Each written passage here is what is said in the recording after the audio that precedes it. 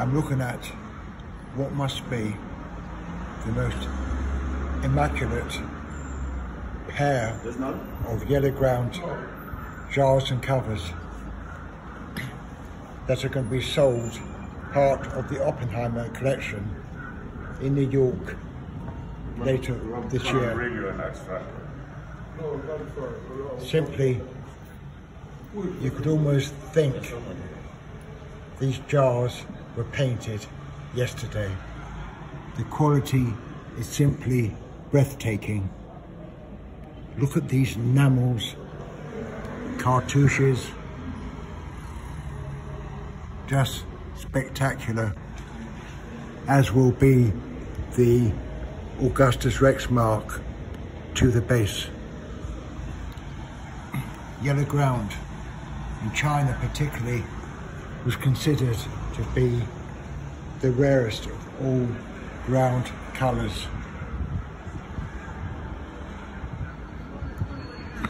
Very delicately painted, the Chinaman.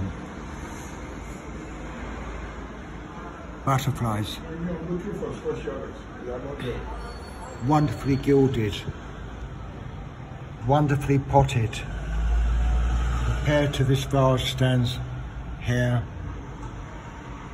again truly in its magnificence.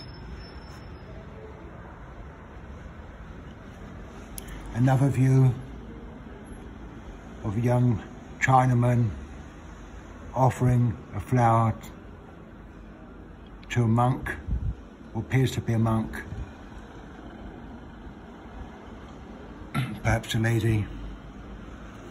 And what's very interesting, as you see here, is a Chinese man holding what appears to be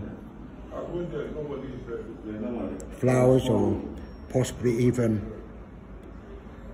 lights that not really quite sure, to be honest with you. It requires further research on my part to find out what he's actually holding. Only the most minute of flowers can be seen, a black dot next to the leaf. But these are minuscule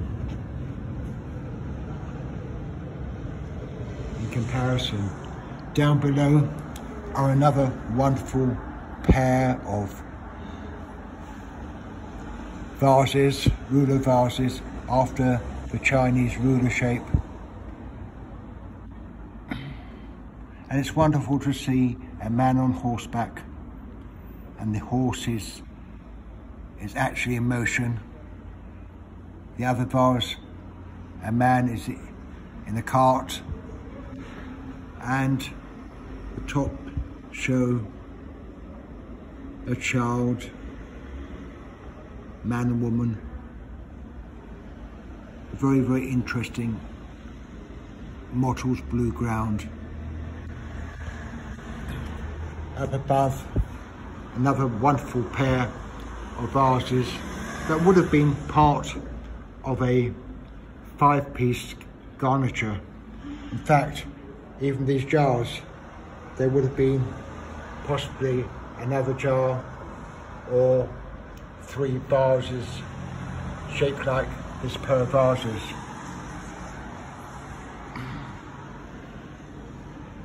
The gilding particularly well painted.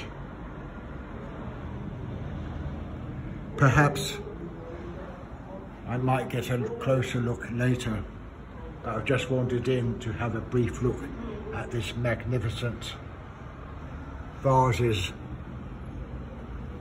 that you don't even see in museums, let alone coming up at auction.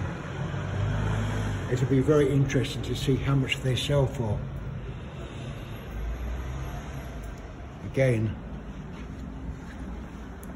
wonderful pale blue ground bottle vase.